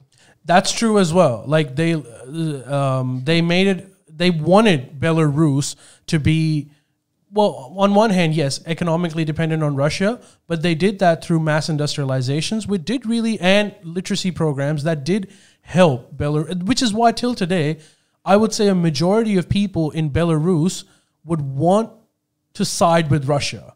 However, there's a big population, particularly in Western Belarus, that don't want that look at Russia as a declining force that is not being able to give them the kind of economic affluence that they want, and they're thinking that maybe West is a better way. Is it really that poor? I think the average wage of a average Belarusian factory worker, which is, by the way, most of them, is $500 a month, which is low, but compared to Ukraine, Ukraine's average is $300 a month. And that's the free and fair country since the 2014 coup. So it really depends on how you look at it. Either way, there are big factions in Belarus that want to side with Poland, and then there is an even bigger faction that wants to side with Russia. And usually when you've got this kind of situation and there's a vacuum where you've gotten rid of this one dictator, they're gonna battle it out to see who wins. Of course. And that battle is gonna be bloody. Yeah. So one of the argument is that he is trying to avoid that kind of civil war. But then the other argument is that he is doing that in a very, very repressive way that discounts any kind of human right. And both of those things are true. Even the Russian government is asking the dictator of Belarus to find a pathway for him to introduce a new constitution and eventually step aside. So no one, even Russia, is for this one dictator staying there forever, because it is like a North Korea-like situation. But the way Russia wants to do it is that, you introduce a constitution, you have a revolving door, but you always stick by us. I doubt that Belarus is the same as North Korea. I really think that it'll be a completely different society, and that, I don't know that much about it, but it's not a hermit state like that. You can go to Belarus. Yeah, you can go to Belarus. Photos of the forests there. I think what they're basically trying to say is that it's also a dictatorship, which is true. And this is always their point. It's a dictatorship. Yeah, but what about the standard of living? What about it's not great. And like, literacy if rates? you compare the standard of living to, for example, the adversary Poland is killing it. Their standard of living is much higher. But was it always? No, it recently got better, but credit where credit is due. They're killing it. Right. And a lot of Belarusian people or Belarusian people look at that and say, hey, how about we go with these guys and not Russia? But that kind of scares not only the oligarchy over there, because it's uncertain what that economic future looks like, but it's also scary because there's a big population in Belarus that is not going to be for it. They think of themselves as Russian. And they've been told that they're Russian for since they were born too. So there's a reason for it. What I'm saying is man, it's a little complicated. It's a powder keg. This thing could go really bad. So you want an orderly transition, not haphazardly getting rid of the dictator because a few vloggers, rightly so, are saying that the country is repressive. Yeah, but look at what happened when Russia disintegrated. Yeah, exactly. That was horrible. And that's just my point every time that they say these things. It's just look, just like these oppressive dictatorships are conditioned their population to think a certain way, so have we. That's what it's just this idea that you just slap freedom on a country and then all of a sudden everything's fine. But, Russia completely honestly, Putin did rise them out of the ashes out of that. They were a completely don't say that. Putin, there's a lot of issues. There's a lot of issues with that too. Yeah, but why? Because look, let's not get into that debate. But however, what you're saying is actually, I would say, a majority opinion in Belarus, in the sense that they say that, okay, if you get rid of this guy, the last time that it happened was in the early 90s when the Soviet Union collapsed. And that was a net harm for us. They really liked the Soviet Union. And the Soviet Union particularly made an effort to help Belarus as well. So they look at it as like, okay, here's another structure that's going to go down and it's going to be a net loss for us. So what I'm saying is like, there's a lot of people in Belarus that agree with that. That they would rather not have a revolution, and they prefer stability. Democracy and the ideas of freedom, that's what they want. Maybe we should be listening to the populations of these countries as opposed to But the population is split. No. What you really want is a bunch of American companies coming in, and instead of you controlling all of your resources, they do. That's freedom. But there's a split. Not everyone in Belarus agrees with that. Of course, and that's why it's a powder agree keg. with it. That's just no one ever agrees with anything. Yeah, it's just like if it's in a majority opinion. Well, and it seems like it's a huge. I don't know. Opinion. I don't know if it. I would assume that it's a majority opinion, but I don't have any polling. That's actually one of the problems with dictatorships, that you're unable to get that sort of data. I'm assuming that it is a majority opinion, but not by a huge margin, and that's the problem. When you've got a society that's so split, you don't. If any kind of political vacuum can be disastrous, and that's my argument essentially. So you should. I just think that as soon as that dictator goes, the entire country will just go into one of those free falls and end up like the Philippines. It'll end up like Russia was. It happened in Syria too. Like that's a very recent example where we thought if we get rid of Assad, everything's going to be all hunky dory. It's going to be democracy, but it went through its bloodiest civil war ever. And you ask any Syrian today if it was worth it, I'd be surprised if they would say yes, it was. Yeah. So there is that point as well. However, you don't need to hijack planes to do this. You know, that's another argument which I support. That it was pretty fucked up the way they did it. He literally sent a fighter jet mid-air and said, "Bring it down." That's gangster. So I'm just saying that they could have done it better, but it's always just this thing of like people just really need to understand that politics is a numbers game. You're thinking about the nation's interest, not about one person's interest. You know, that could be endemic of something bigger, but it could also just be, as what you're saying, it's like a greater good thing. 460 Sam is saying, Ali, what about the election loss that the dictator had? So, okay, so that's a point that Western media says. I'm not saying it's untrue, but I don't know if it is true, because the way it goes is 80% of the population apparently voted for the dictator, and 10% of the population voted for the opposition leader, who now has to flee and live in... I think she lives in Lithuania. Damn it. So the Western media is saying that election was not free and fair, which is probably true. It's not free and fair, but that doesn't mean that he lost. They're trying to paint it as everyone in the population did not like the dictator, but they forged these election results. I'm saying that they did forge these election results, but that still doesn't mean that he would have lost even if it was free and fair. There's a huge population in Belarus that really wants to side with Russia. Just like all I think about is Rwanda, how they have quote unquote free and fair elections. They don't. That is a dictatorship as well. But that guy is painted as the president from a tribe that represents about 10% of the population that has won every single election since being elected. That's true. Paul, you know, it just like it.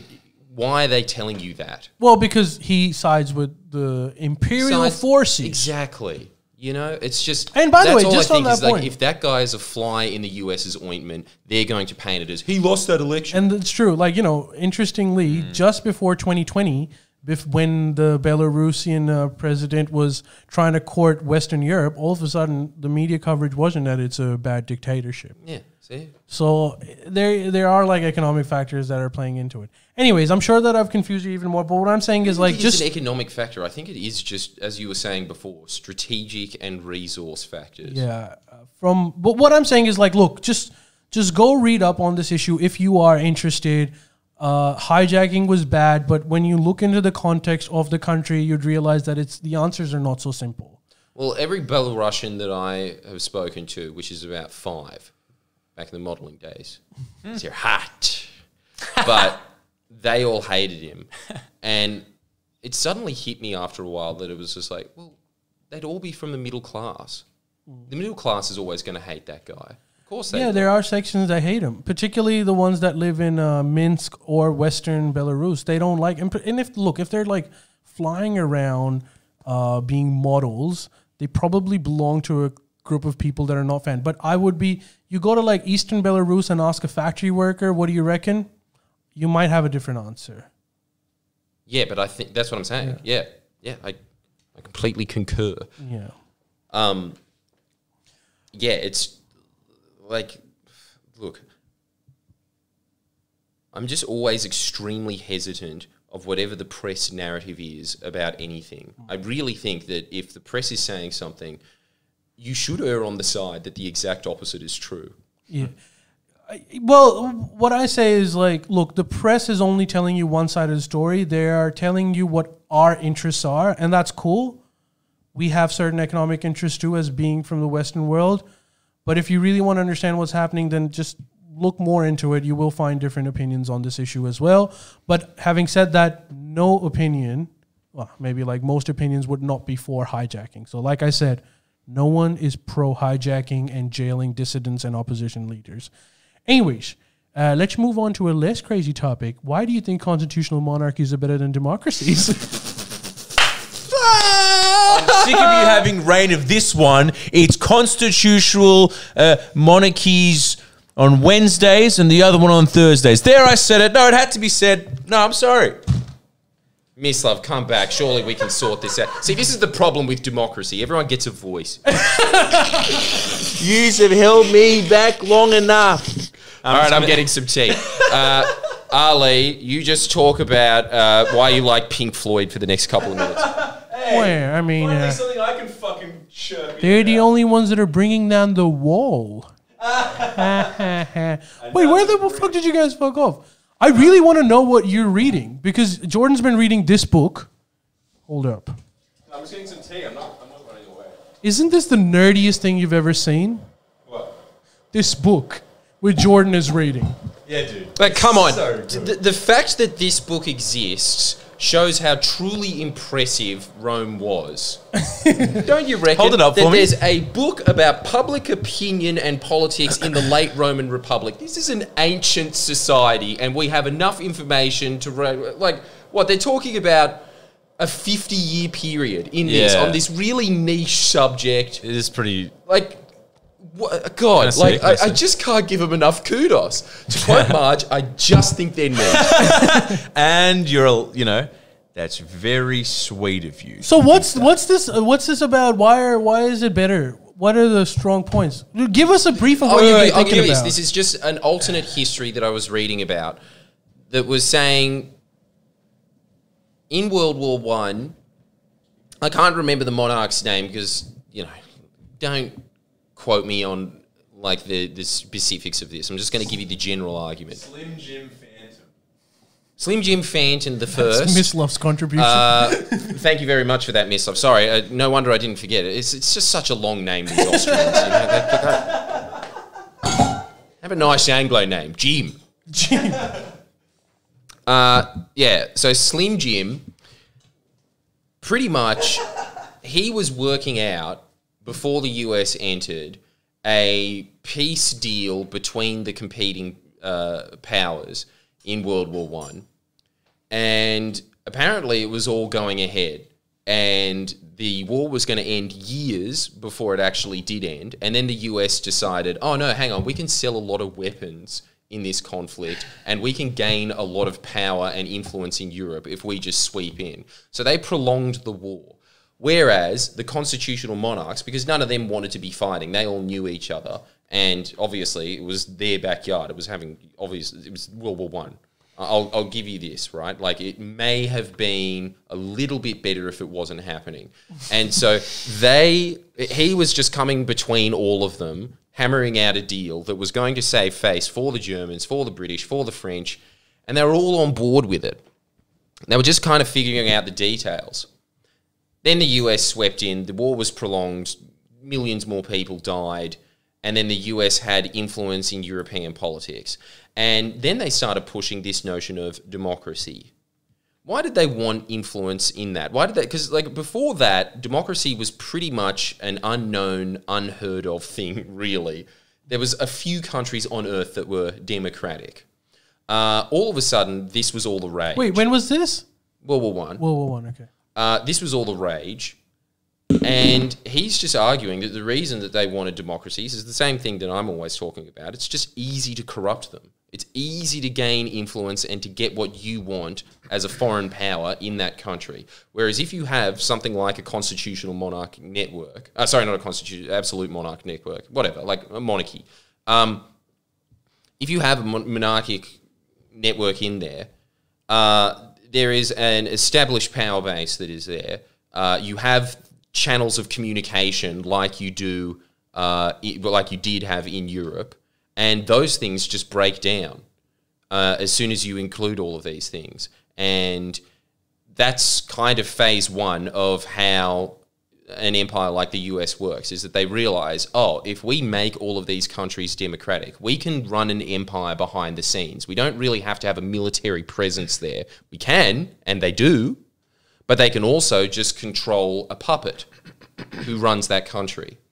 That was a lot harder beforehand and like it would have been better for Europe. And the other thing that they were saying is if you had that constitutional monarchy in, you wouldn't have had all of these radical ideas like communism and Nazism running through, and then you wouldn't have a World War II. Europe would be in much better shape than it is today. It really was an EU before that. You know? Like, all of these things have made Europe a lot worse. Like, having a second world war was not good for Europe. The Cold War wouldn't have happened. So you're saying democracy, the idea of democracy, is that what you're saying? The idea of democracy, as he's arguing, and I'm really down this rabbit hole now where I'm just realizing, no, I've just been conditioned to think that this is the best form of government. And when I kind of argue with people about it, they just go, well, as Winston Churchill says, you know, democracy is the worst form of government, apart from all the others. Oh, well, that's a nice little Oscar Wilde-esque quip, but I don't really think that that's true anymore. I think that there's numerous different little levels of politics and like other ways of controlling a country. And say something like China, for instance, when people say it's a dictatorship, as you know, that is a really gross simplification of how China works. It really is one of the most impressive governments, if not the most impressive government. Panthera. It doesn't make them amazing, but we're basically just talking about the efficiency. We're talking about the efficiency here, and we're also just saying, like, I honestly think that the reason that we're so pro-democracy is because we've been conditioned. And really, when you push someone, I'd like to be convinced otherwise, but honestly, every time that I do, you get very simplistic answers, like, everyone has a say. If everyone had a say, I really don't think that Scott Morrison and Gladys Berejiklian would be leaders in Australia today. But dude, think about this. What if Scott Morrison becomes the fucking monarch? That would suck balls, man. At least we have hope right now. Yeah, but I'm saying that if it was like a pre-World War I scenario, Scott Morrison would not be the monarch. Well, Scott Morrison is a puppet for the US. He serves their interests down the line, and of huge detriment to our own. He's completely, like, just destroyed trade in this country. So what you're basically saying is that democracies are really volatile. I think that they are designed to keep an oligarchy in power for as long as possible, and they do that very, very well. But what does the alternative look like? Because I agree with you in the sense that, look, the Chinese system, whatever, is great, but I think it's great for them. I personally don't think it's great for us. Why? Yeah, because Look, imagine telling Chinese do really fucked up, not fucked up shit when they want to get something done. Like right now, they're building the biggest dam in the world, which is on the fucking highest mountain in the. It's one of the most insane kind of infrastructure project. However, and they're able to do it because they can kind of muscle their way through. With us, I don't know if our population, all of us, would be on board for like. There's a lot of reasons why China can't. I don't know. We're not that passive, is what I'm saying. To counter that, I'm just going to quote the Chinese restaurant owner in Lithgow who said during the bushfires, there will be no bushfire in China. They would say everyone get bucket and put out fire. But there's a reason that's a better system. But there's a reason they can do that. What? There's a lot of factors. Their population, like I said, they're racially homogenous. There's cultural. Well, we're racially homogenous too. I think that they have set up a system of government where you can not like the fact that they have dictators or whatever, but like those dictators have to go through a rigorous vetting process to even get to the position where they're dictators. Like you have to start out as a block organizer there. Okay. That's the base level entry into politics. You actually have to have experience to get to where you are. Whereas here, you get fucking John Barilaro, and he stays in for a decade, and he'll probably stay in for more. That is true. He's the dumbest cunt in the country. In China, there is no way that a deputy premier of one of their states, their highest education level, would be a Cert 4 that they didn't complete. But what he's saying is it's not just transferable like that. It's not just like... Are you saying that we can elect a king? Like, how does that work? It's my point that I'm saying, which is that you think that you want more democracy. I don't think that you do. That is what crippled Rome, and that's what moved into it being an imperial power, is that the whole point of a democracy is to just create all of these checks and balances so that the oligarchy can just influence it at any level and just stop one fulcrum there, and if that fails, and they've got another fulcrum that they can pull to get their way. Whereas, as I'm always using as a prime setup example, at least get rid of the Senate. Can we just democratize it to that level? We don't need two parliaments. I agree. Okay, yeah, we can get on board. At the very least, there's things that you can do. And the thing is, this might be different with this audience because they are actually politically engaged, but most people aren't politically engaged. Most people shouldn't really be in control of a democracy. A lot of the time when I speak to people about politics, you know what a usual response of people that isn't this audience? It's too much thinking. I'm sure that Scott Morrison's doing a good job. He's just had a hard run. They don't want to be involved in it. Okay, the average punter on the street, what do they want? They want services. And what do you get under a Liberal government? You have a system of bureaucracy that is, thanks to the Stig actually, has been giving me a lot of notes on this. The Stig. You have a bureaucracy that is being hollowed out from the inside. And what's the next stage after that? You get a country like Pakistan. Really, what divides a third world nation from a first world nation is the bureaucracy. But you say it all the time. I honestly think Imran Khan, I think that if he had a competent bureaucracy in his pocket, he could be known as one of the greatest leaders of the 21st century. He makes a very similar point from you, but except that he doesn't say that elect me as king. He said, because Pakistan's political system is exactly like Australia's, like it's the Westminster democratic system. And he says that we need to move towards a presidential system where you need to centralize authority a little bit more because my hands are tied.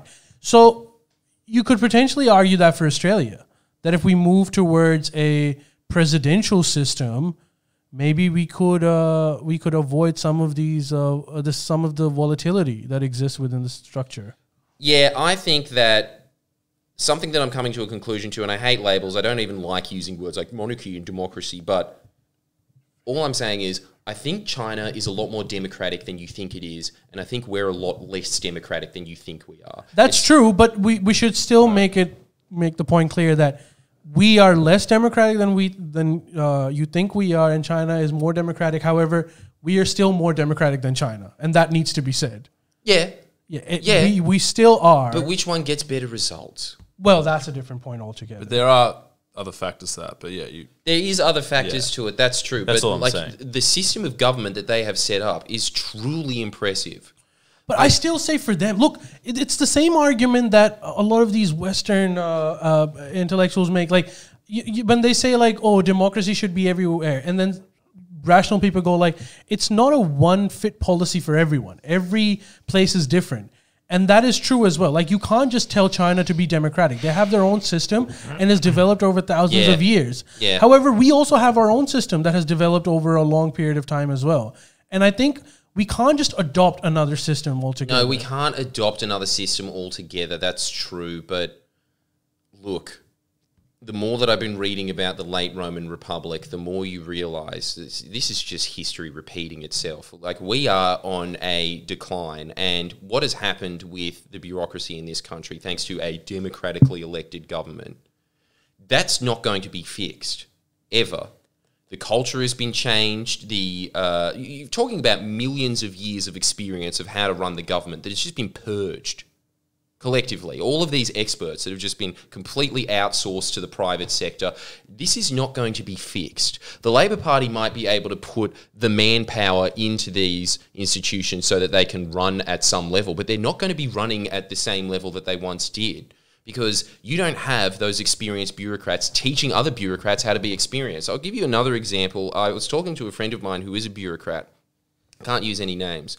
But he had the opportunity to go up and be a senior bureaucrat.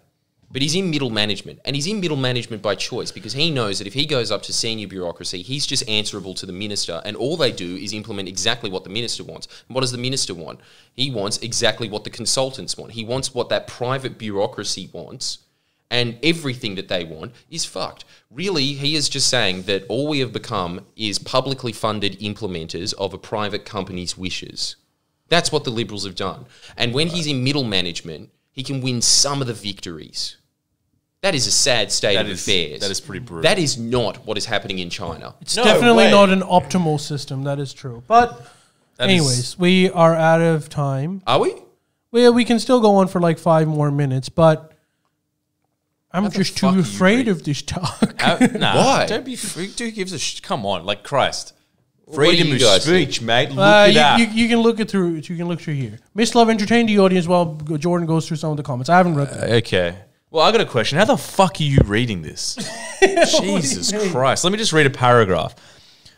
Problems could arise when the audience was already won over by the opponents. In this case, Cicero advised firstly to dismantle the argument that had captivated the people. Expressing perplexity and astonishment was another option, mixed with doubts about which part of the speech to attack first. This self-reliance would impress the listeners. Quintilian also worried about a judge won over by public opinion. He therefore suggested 2 ways to destroy those preconceived ideas. Number 1. Fuck me. I think we've got a new Bible. What's the? We're gonna have to start reading from that instead of Curly. This love's gonna kill himself. Shit. What's the audiences? Because you read through some of the comments. What are their takes on this? I don't know. It seems like they're kind of on board. Yeah, but this is a Twitch audience. Yeah. Fair. Last point. Moving on from this, there's a Twitch controversy. Apparently, the Twitch guidelines say, this is not related to anything, but the Twitch guidelines said that there can't be any nudity. However, you can wear a bathing suit in a setting that is conducive. Like if you're at a beach, you can wear a bathing suit, but you can't just sit in your room and be in a bathing suit. So what a lot of these, I'm guessing Twitch thoughts, That's the right word. came up to the thoughts. Came up to the anyways, I don't know what it's called. They came up to the conclusion. I don't know what they're that called. they can just sit in a hot tub because you're supposed to be wearing a bathing suit in a hot tub and do their streams, and that was getting very popular until Twitch demonetized the biggest hot tub Twitcher. You're kidding. Yeah, and so now there's this whole thing of like, without even informing her, so there's this controversy. There are some Twitchers, I don't know if that's the term, that say good because it was just getting a bit out of hand. These are just like this basically OnlyFans, and it's not supposed to be like that.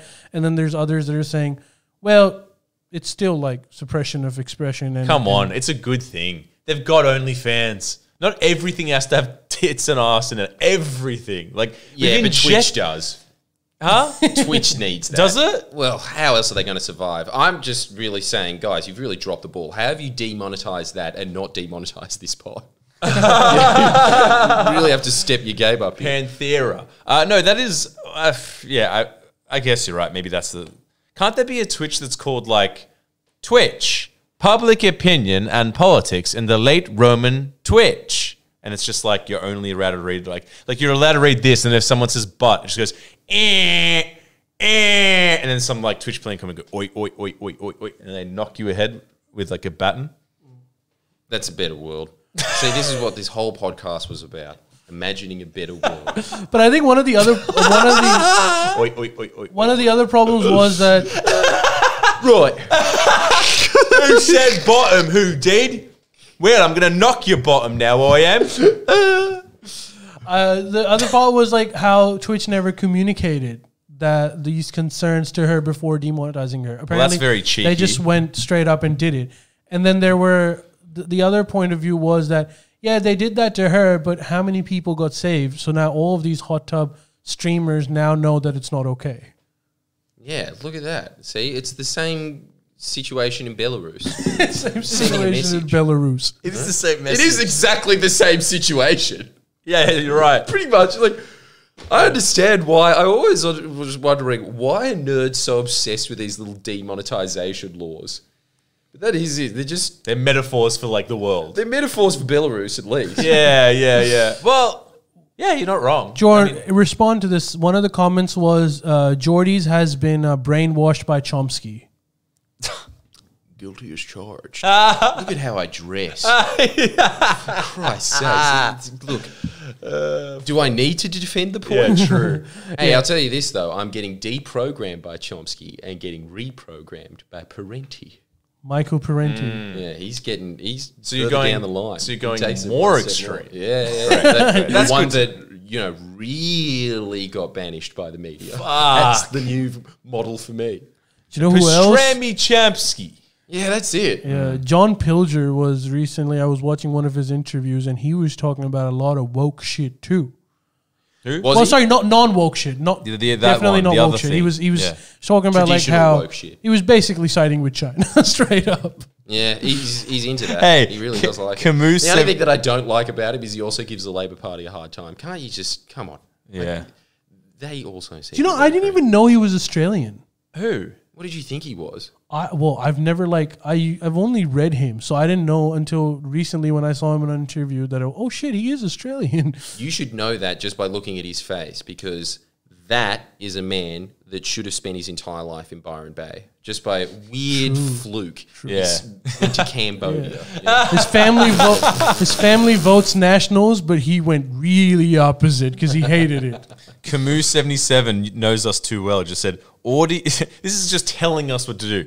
Order your Uber Eats for the up late now. What are you having? Funny story. Yeah. Hey, Funny story. we He's already done did. it. We already Pre-ordered. did. And we're having halal snack packs. Mine won't be halal, but I made a specific thing of like, I want my cow to be slaughtered facing the bloody west, not the east. But yeah, we're all having a healthy fucking even this guy, I don't eat meat. No, I never eat meat. Halal snack pack for him as well.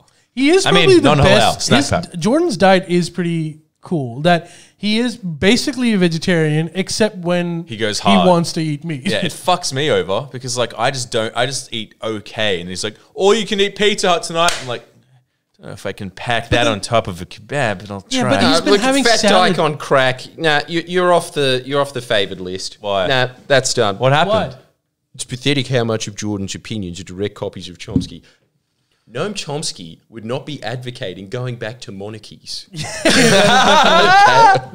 Noam Chomsky is an anarchist, and also not the worst person to be brainwashed by. Like he is a very respectable individual. Jordan Yeah. is the modern Jean-Paul Marat. Marat, who's that? Well, I don't know who that is, I so don't thank you very either, much. That's very actually. nice of you. Let's pretend he said John Paul Jones. Look, I think we've done pretty well. I think we've covered everything from Belarus to Rome. Wow, that covers the entire world. It's one small step for geography. One giant leap. Well, it's not even that much of a giant leap politically. No, it's not. It's a leap for something. for policy. Yeah, we talked to about a certain degree. We talked about Pakistan a little bit too, so we've covered the world. Yeah, there you go. All right, you guys want to say goodbyes? Good. Heather. Goodbye, everyone, except Fat Dyke on Crack. I really enjoyed your company today. Thank you so much for making just 85% of the comments paying us out. That's nice. Not bad. Wait a sec. Jean-Paul Marat was a radical journalist during the French Revolution. Interesting. That's pretty good. Yeah. You're walking around with a bloody wig on, eating soft cheese, I assume. I don't like the cheese part, but I do like the wigs. All right. Well, thank you guys for joining us today. Hopefully, we'll see you next week. Oh, come on. You'll see us next week 100%, but we'll say way sketchier shit. Bye. Sign up to the Uplate. Oh, yeah. Sign up to the Uplate. Patreon and all that. Bye.